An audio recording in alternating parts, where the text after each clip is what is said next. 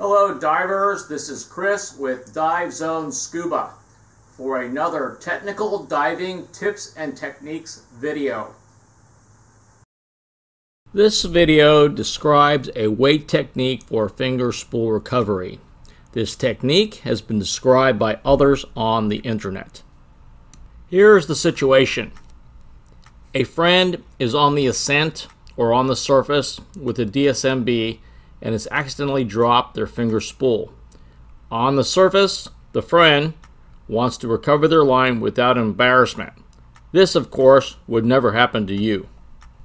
Technique limitations include the necessity to have adequate depth for the technique and an object with a bolt snap. Adequate depth means that the depth of the water must be at least half the length of the finger spool line in order to recover the finger spool itself. If the depth is shallower than that, the technique will only partially work. You will also need a suitable object with a bolt snap. This could be a weight, a light, or a tool. A double ender by itself may be too light to work properly. The theory begins with encircling the line with your thumb and forefinger away from the DSMB. Next, place the weight on the line between your fingers and the DSMB with the bolt snap.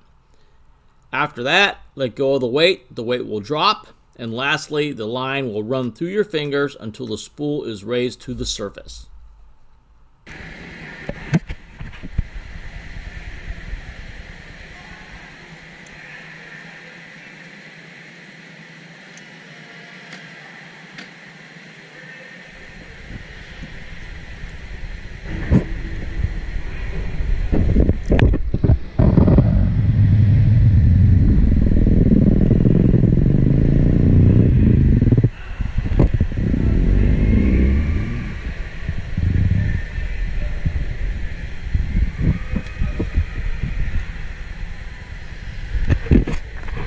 An important use restriction with this technique is the end of your line must be secured to your finger spool.